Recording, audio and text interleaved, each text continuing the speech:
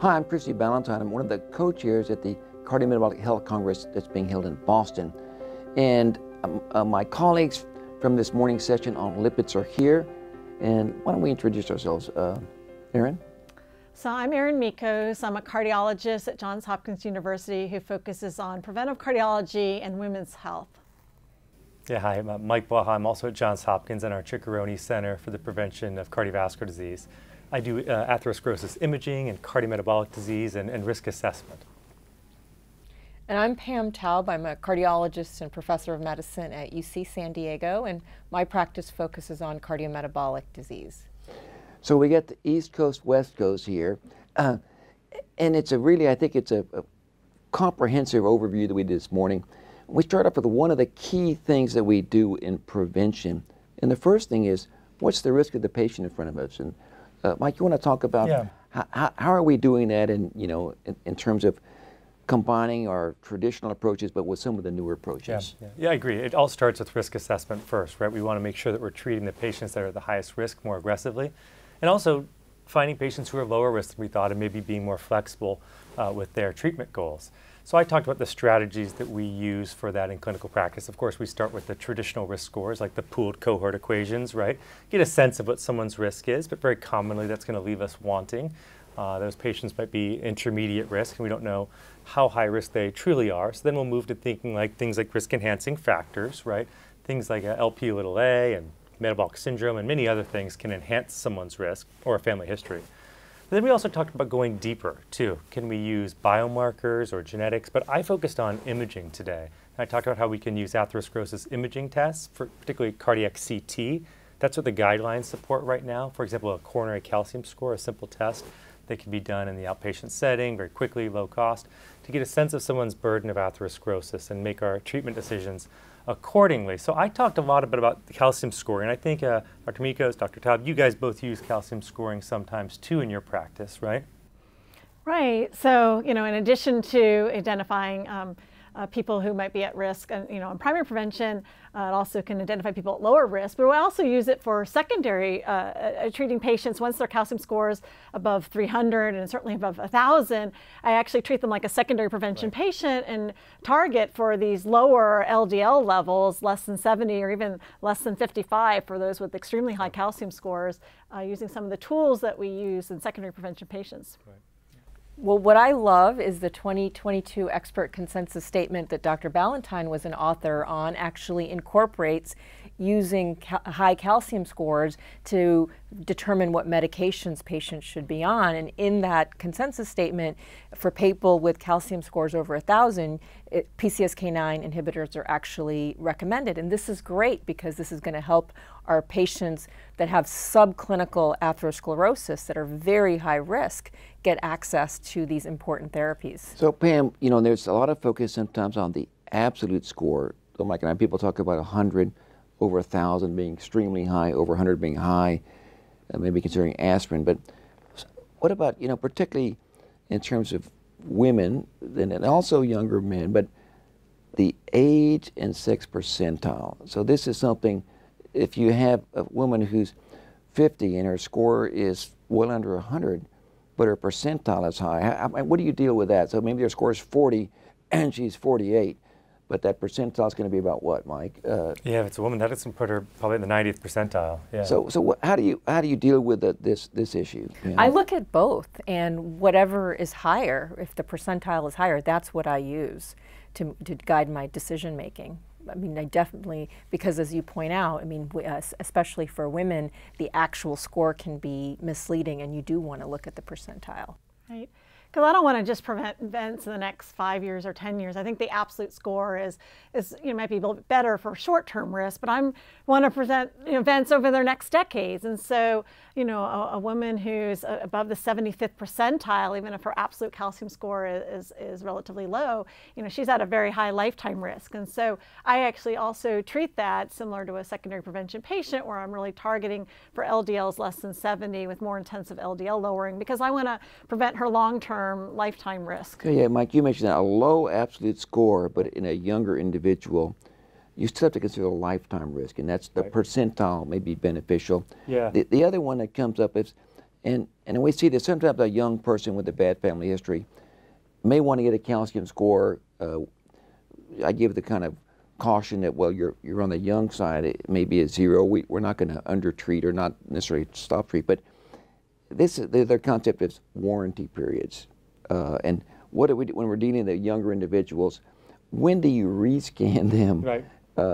In terms of that? Yeah, you hit on a couple of really interesting points here that I wanted to point. One a quick plug for a document that will be coming from the American Society of Preventive Cardiology soon that tries to define advanced subclinical atherosclerosis, and it's going to think about absolute scores, but also percentiles, like above the 90th percentile would be someone with advanced subclinical atherosclerosis that might have lifetime risk implications.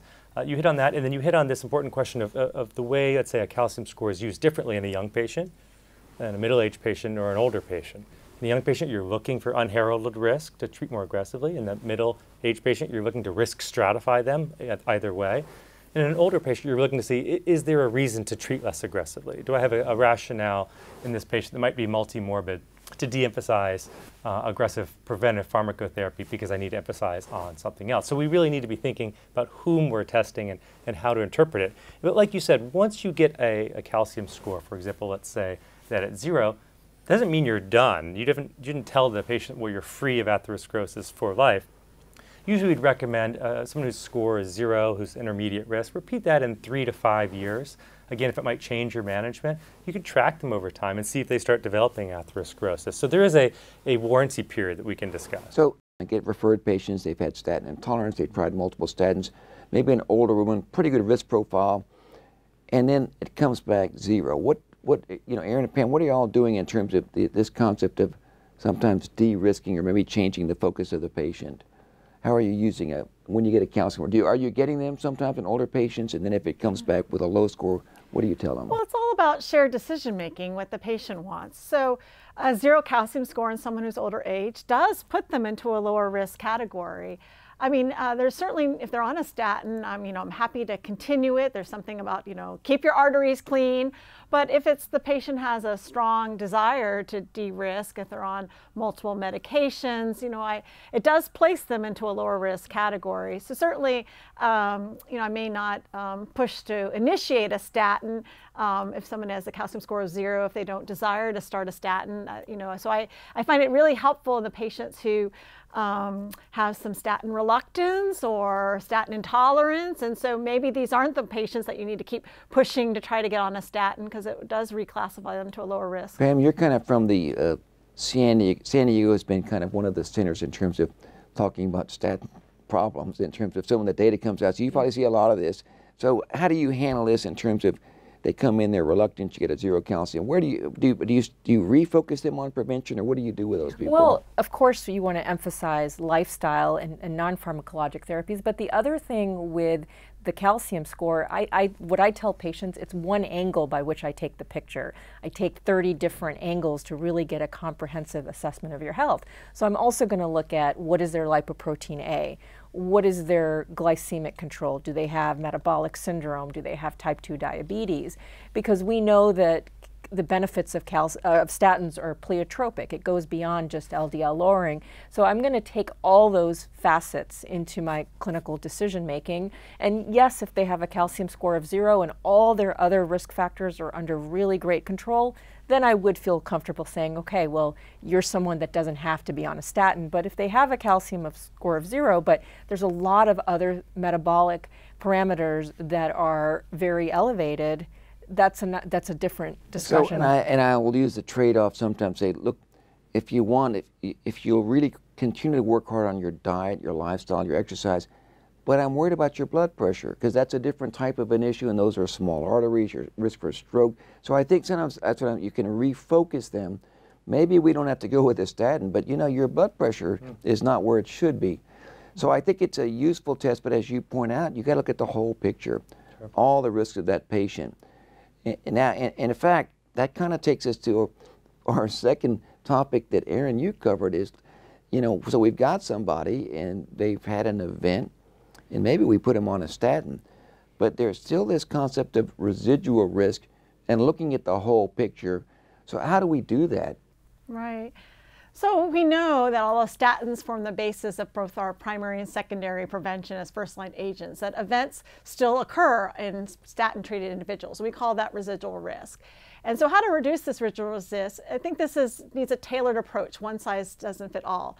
So for some individuals, it's because they have residual burden of LDL lipoprotein particles and need further LDL lowering. And we heard a wonderful talk this morning by Dr. Taub, who walked us through all of the new landscape for LDL lowering, taking us back to the Jetson era where we had the statins and ezetimibe, to the Renaissance era of the PCSK9 inhibitors and inclisiran, and let us look into the Jetson era of the things coming down in the future with gene editing.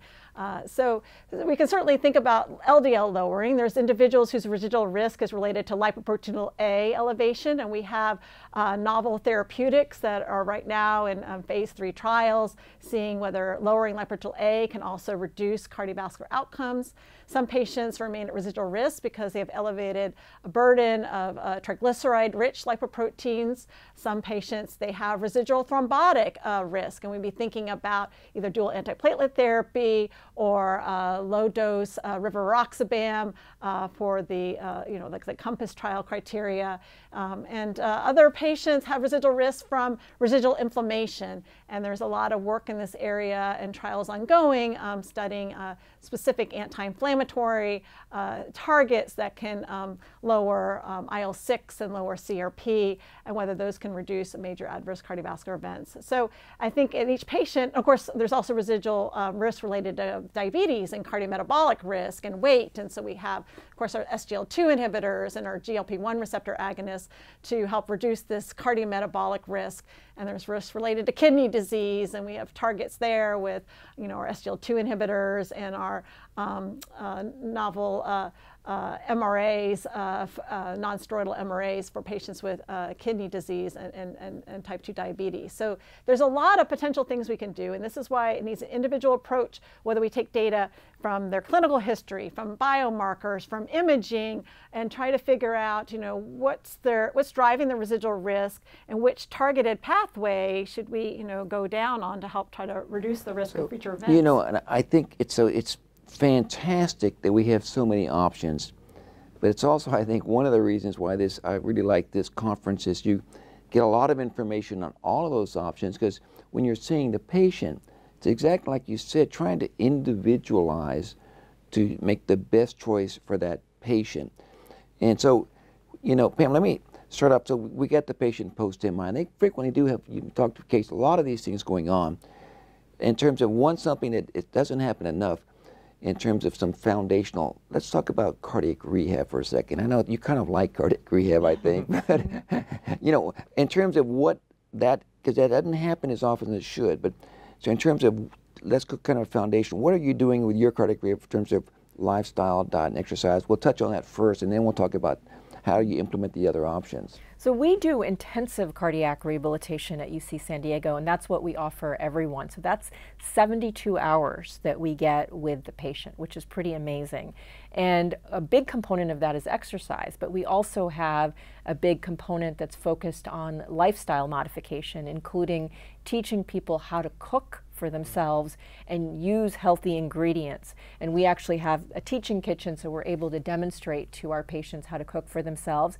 We also have instruction on stress management, and we teach them different modalities like yoga, because it's really not just about exercise. It's about every aspect of your lifestyle that you can improve on. And our patients have loved the program. We've looked at outcomes, we've looked at changes in biomarkers, and the patients that have gone through our program have had significant decreases in their LDL, in their blood pressure. Their exercise capacity usually doubles by the end of the program, so all really important parameters. So with everyone, we sometimes forget about lifestyle, and lifestyle is synergistic with pharmacology. I mean, it's so beautiful when people are doing the right lifestyle techniques, and then you can lower medications. So foundational therapy, lifestyle, and if we were to take a look at all the positive benefits of exercise, if you could put that in a pill, everybody would be fighting over it, with it. But now we go to the new therapies, and we've talked about the residual risk. Talk about a little bit, Pam, you talked about some of the newer options, you know, with statins and ezetimibe, older ones, but where do the newer options fit in? And then maybe a little glimpse towards where are we going? No, I think we're in just an incredibly exciting era in cardiometabolic disease, and especially in lipid management. And in my talk, I talked about the renaissance that we've had, especially with the data from PCSK9 inhibition. So we really have so many tools for potent LDL lowering. And really, in terms of secondary prevention, our patients should not be having other events.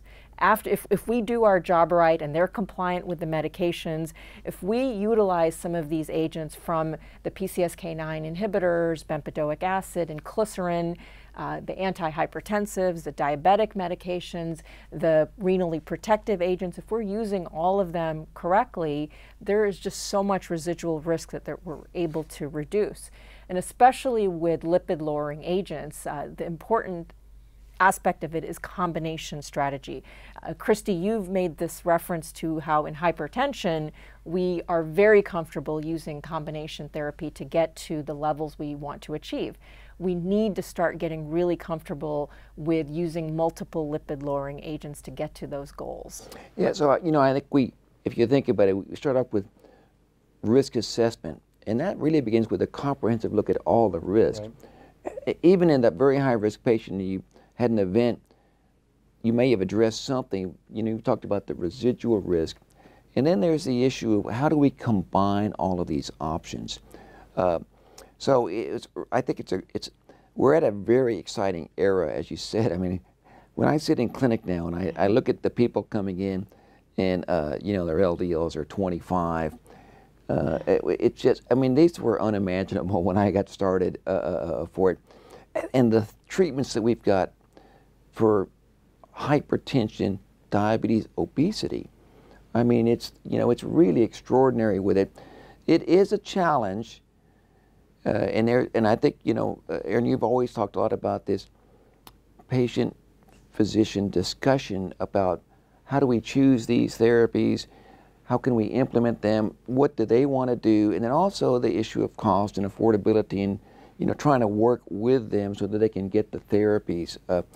So it's not always simple. It does take some time, but it is extraordinary what we can do to help our patients right now. So I want to thank you for joining us here. I hope that you will all attend next year's conference. It's going to be back here again in Boston, October 11th to the 14th. Don't miss it. It's going to be a great event.